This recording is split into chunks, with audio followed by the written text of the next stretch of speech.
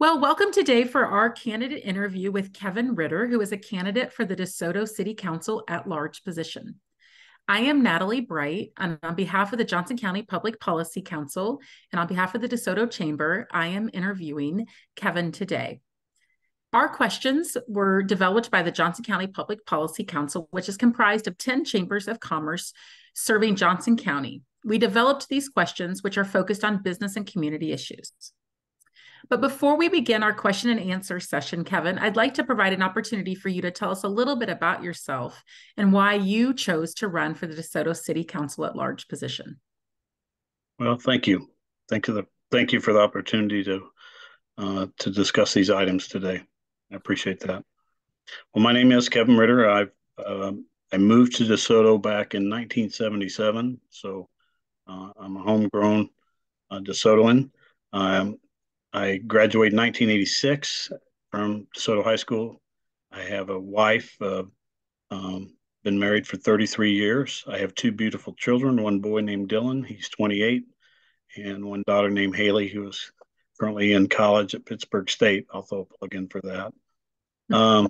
And So my choice for running for council is just this. It's I started serving the city in 1987 by driving a local volunteer ambulance. Then I shortly joined the fire service after that, and have served as DeSoto's fire chief from 2000 2010. But I've been in the fire service for a long time, been giving back to the community forever, and so I thought that I would. There was an opening on the council, and I was accepted onto the council, and I've done my very best to still serve the community. So from 1987 and plus the 7 years of being on the council, I just I appreciate serving the citizens. I have no other gain other than keeping the citizens happy and safe, and doing the best for what's best for all. Well, Kevin, thank you for your service, and thank you for that background on yourself and why you're running. If you're ready, we're going to move into those Q&A questions. And the first one is, as a candidate, what are your top three policy issues? Well, I think the number one top policy that we've been working on, but we can do much better on, is communication. And from the council, from the city as a whole, to the taxpayers and the citizens, and that's we've done a good job, but we can do better. And so I think the number one is just being transparent and having that communication improve through either attendance to city council meetings or having community events where the citizens have their opportunity to voice their concerns, or and even voice the things that we do well, so that we know that we're on the right track. And so I think that's very important. I'd like to see more of that, and and the transparency between everything, I think, just makes it better for all. And so for number two, I think providing the best services that we can provide to our citizens is the most important thing that we can do, and that encompasses a full range of things, from the basic city services that we provide, from streets or parks or water and wastewater, and fire and police. And I think that I have values in all of those, and I want to be able to provide those best services to all the community and while keeping the taxes at a favorable level that we can do those things. But and then number three, I want to make. I've always thought, I've lived here for a long time.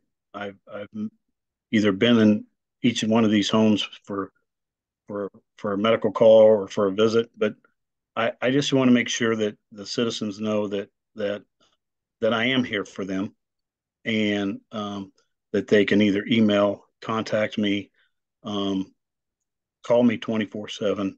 But but I want to make sure that we build DeSoto, continue to build DeSoto, that it's a place that we want our children or grandchildren to be able to either continue to live here or return to DeSoto after they move away for education or whatever for whatever reasons. And I just want to make it a nice place to live and have a well-rounded town that has that's an affordable place to live and it has great values. And so that I'll do my very best. Well, thanks for sharing those priorities. So, next question is, what are your views on the value that DeSoto citizens receive for their local tax dollars, and what changes, if any, would you propose to the city budget?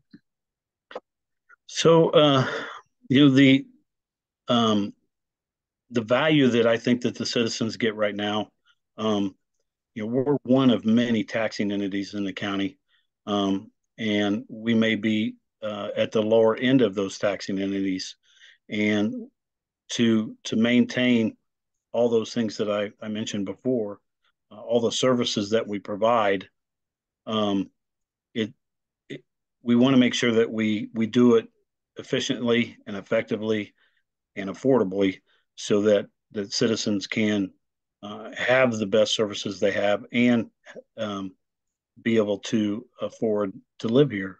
Because that's something that a lot of folks say, um, that they just can't afford to live here anymore. Um, and so we're doing a lot of things in town to help do that. And I think some of the other questions I'll be able to answer directly to those. For the changes for me, we did lower the mill rate this year for the city by a mill, um, and that's anticipation of some other revenues that are going to come in the future, based on economic development, based on providing housing and things for growth and incomes and taxes to the tax base to be there so that we can provide these other maintain the services we provide now, but also continue to provide even greater services. I strive to continue to make that whole balance of items work, so that they not only they like to live here, they want to live here, and they want to return or continue to have their families live here. Well, thank you. Okay, we're going to talk a little bit about the City of DeSoto's development that has drastically increased due to the announcement of Panasonic. How would you help continue high quality growth in DeSoto? And what role, if any, do you believe the city should play in economic development to bring jobs and capital investment to DeSoto? Yeah, so the first one, I think with the Panasonic announcement, it's one of many large industries that we have in town. We have several current ones, and this one will be the largest. But with um, with the Economic Development Council's help, the city staff, even the state or federal level, we have brought this company here. Um, and I know a lot of folks see or read articles and and think that it's not the best thing for DeSoto. But I truly feel that if you don't believe everything that's written, because not everything is true, um, and you call or ask questions or gain the answers to your questions, which I'm very favorable in giving you, um, then you'll understand that by having large corporations such as the one that is new to us, and any other commercial industries we have, um, we may have given tax incentives for those things, and that's it seems to be a naughty word, and but I believe that our city's done a great job of building development agreements with these large commercial or industries, including Panasonic, that provide the revenues that wouldn't have been provided if we wouldn't have brought these industries to our hometown. So, I know it. People hear like 100%, or with the Apex that was brought for the Panasonic in the whole state, is feeling probably the same way. But in our hometown, we will see revenues that will come and help us not only um, help with our infrastructure for, um, to include um, possibly we'll upgrade our water system, water plant, which will be one of the highest technology water plants that we can provide the best water service to our folks. It's gonna that development will help, and the development with all of our commercials um, will help us upgrade our wastewater plant. So that's a great thing for everybody. Um, and then, but it will also provide revenues. Since that was vacant land, it really didn't raise any revenue, and even with incentives, this development will generate um, revenues to the city and to the citizens, so that we can enhance our streets, our sidewalks, um, work on the things that we want to work on downtown, parks, all the other things that our citizens want to have in their home town and be able to utilize. So I think I think it's an important piece, but I think we continue to work on those projects that are submitted, and when we get in the later stages, we work through those things to make sure it's right for DeSoto and not just well, we brought this.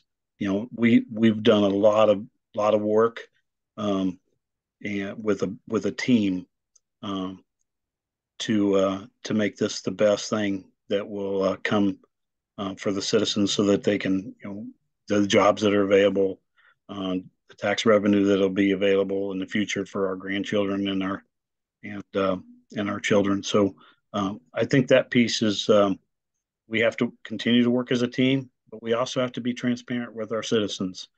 And not all of those agreements have always been um, relayed to the public, without somebody asking for them. Um, Now, the one with Panasonic is probably still in the works, but when it comes out, you will see that we do have a benefit coming from that business, not only for our citizens, the workforce around us, and including any new jobs it might generate for our current citizens, and education and things of that nature. As far as the economic development coming from the city of De Soto by itself, um, I think the two should be separate, and there's multiple reasons for that.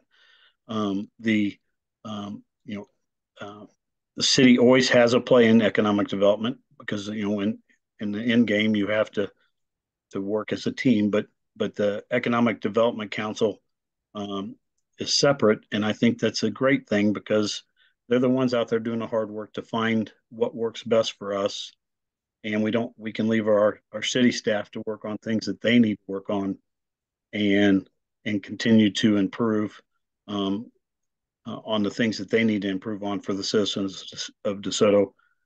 But I believe that with them being separate, and then once because they work as a team to submit these projects, and when the projects are um, submitted and you go through all these processes and things, the team may grow, and the city's a part of that.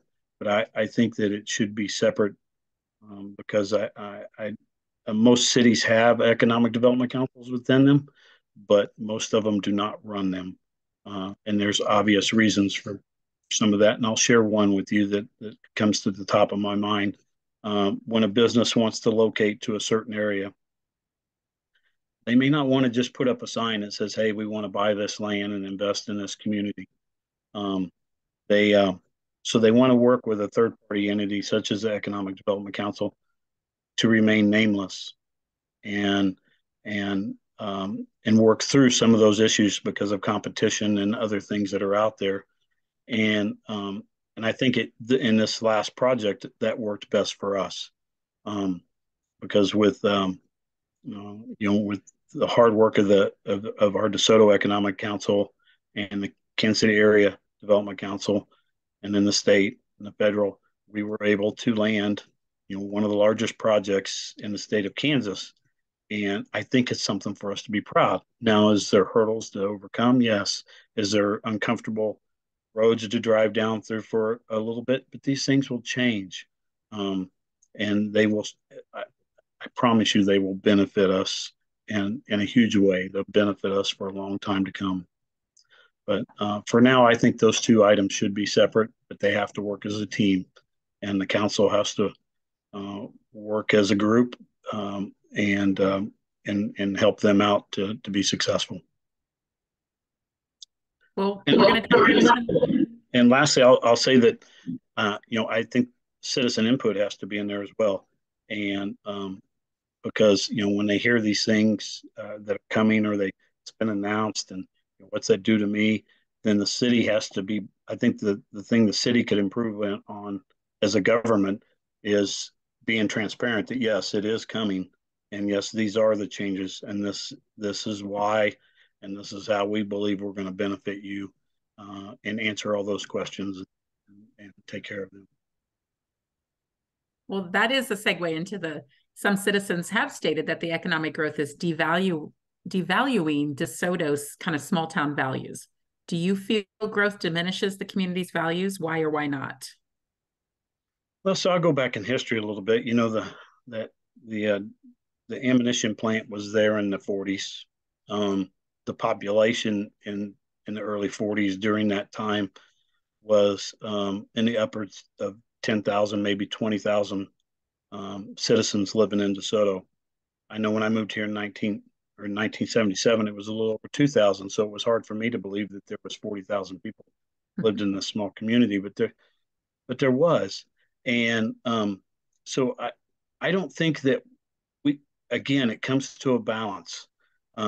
We have to make sure we have the citizen input. We have to make sure we have those activities and give them the chance to voice their opinions, whether they want to come to an event or whether they want to call one or more council members or the mayor and voice their concerns. I'm always open to the calls, emails, coffees, and help get through their concerns, and then maybe take some of those back that I cannot answer at the time to the council and make sure we get that answer back to those citizens that have inquired. So I don't know that I really don't think that it's devaluing our small town, but this is a city that is in a suburb to the metro, and we were going to see growth, but I think if it's handled properly, like we've done, and we make that a well-rounded process,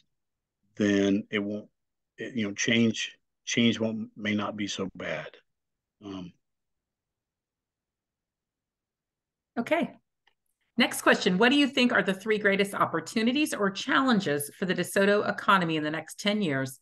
And how would you capitalize on those? So the economy nationwide, we feel it from the top down. And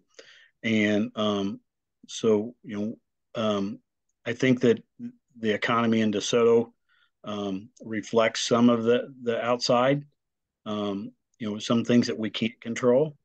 But I think we have, by providing some of the things that we plan to provide with additional housing and affordability and being able to maybe live on a fixed income and have a nice place to live in a small town with great values is going to be beneficial to that. I think the changes that the city will see from when I spoke earlier about some of the revenues that we may see from these commercial developments and the growth and in providing housing, and that those two growths right there will help us at the city council level hopefully continue to use those tax dollars properly, efficiently, and effectively so that we can provide a great a great home to live where you want your kids to return to, and then at the same time, with those revenues coming in, you could possibly see significant deductions in mill rates. But that all comes down to from the top down, from the outside in. But this year we were able to lower the mill rate, um, and still provide those services and provide extra services with the proposed upgrades to the water and sewer and wastewater plants. All right, last question. What most distinguishes you from your opponent in this race, making you the best suited to serve? Well, one, thank you for this opportunity. Um, and um, and two, I'm an honest person who's lived here since, like I said, I've grown up here since I was 9. I started serving the city in 1987, and I've served on the council for 7 years. I would graciously like to serve another 4 years and continue um, to do what's right for all citizens because their voice matters, and I want them to know that, and our availability to the citizens should be always be on um, you know on top of the things that we prioritize. If in providing services as simple as City Hall, just when you walk in City Hall, there's in the past there's been concerns about um, don't get treated right at City Hall. I want to continue to make sure that you do get treated right, and um, that all of our city employees, all of our city staff, all of our city government treat people with um, respect and dignity, and listen to their concerns, and then make the best educated um, decision based on the data and their input for what's best for DeSoto as a whole. Well, Kevin, thank you so much for participating today. Do you have any closing statements you'd like to make? Well, again, I just I my phone is on 24/7. I'm here to serve. I've served. I'm here to serve more. Um, I I've always had a be nice attitude, uh, and I transitioned this whole fire service in this town to be that way and be nice and respectful, and and um, and I always think that serving people is the best thing because you don't know when they're having their worst day, and you don't know when they're having um, issues that pertain to them unless they transition them to us.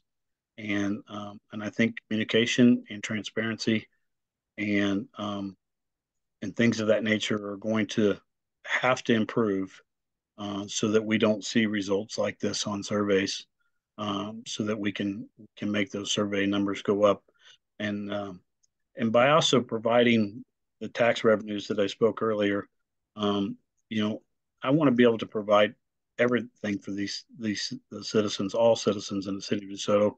I lived here in a time when we didn't have a store, and we worked through those times, and we did it together.